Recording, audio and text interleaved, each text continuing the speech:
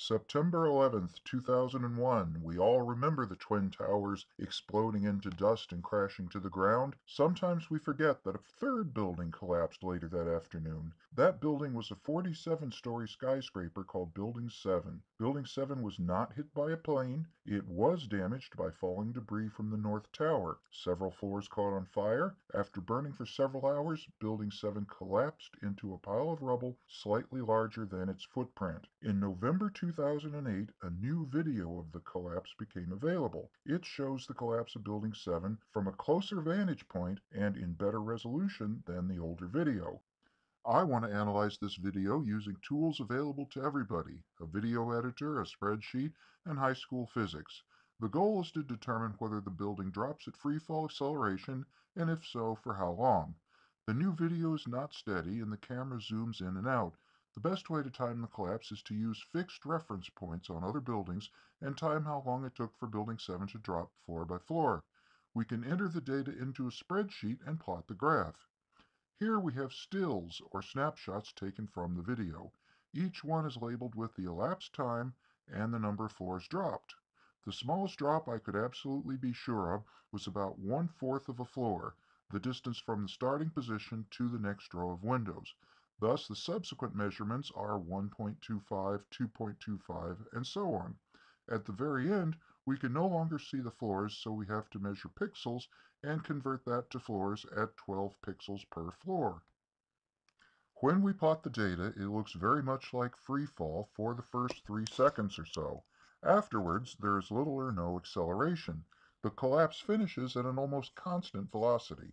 Fitting a curve to the data by a least squares method fits the first 3 seconds of data almost exactly. The best fit was 9.6 meters per second squared, which is 2% less than free fall. The green dots are the actual data, and the dashed red line is the extended curve from the least squares fit. We can see that something happened after about 3 seconds. What happened? If an object falls at 9.6 meters per second squared, all but 2% of the force necessary to hold it up is gone. If the building accelerates less, there must be more upward force. If the building falls at a constant velocity, then there is only a tiny bit less upward force than necessary to hold it up. Thus, after 3 seconds, our graph shows a large amount of force opposing the fall of Building 7.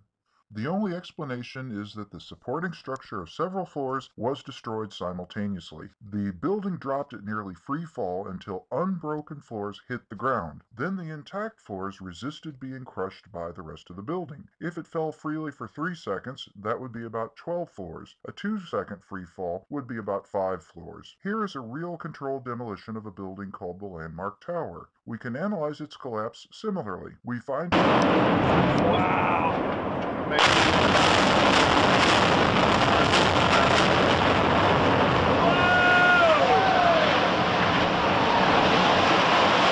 it dropped at free fall for almost 3 seconds. The Landmark Tower was less than half the height of Building 7, so the collapse lasts only about 4 seconds. Nevertheless, both buildings dropped at almost the same acceleration for the first few seconds of their collapse. Then they dropped at roughly constant velocity. In the case of the Landmark Tower, we know the supporting structures of several floors were destroyed. In the case of Building 7, it is thought by many that fire caused the collapse after other damage left the building weakened. Would a fire take out the supporting structures of several floors all at the same time? Or would a fire cause a progressive collapse? Here is a simplified drawing of Building 7. If fire heats up steel beams to their failure point, the beams would first reach a temperature at which they bend and give way. Beams in a fire would lose some of their strength well before they lost all of their strength. Therefore, the building would drop, but not at freefall acceleration. In addition, a fire would be very likely to weaken some beams before others, leading to a partial or progressive collapse.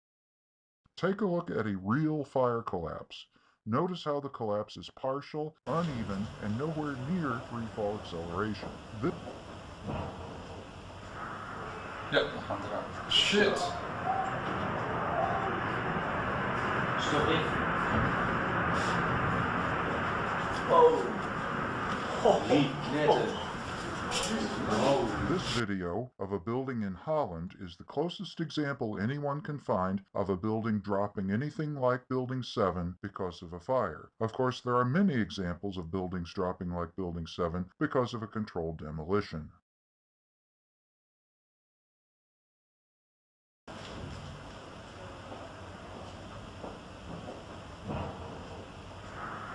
Yep, we found it out. Shit! Stop it. Oh. Niet net. Oh.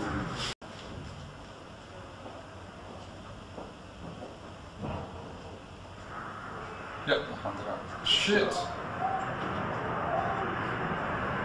Stop it. Oh. Niet net.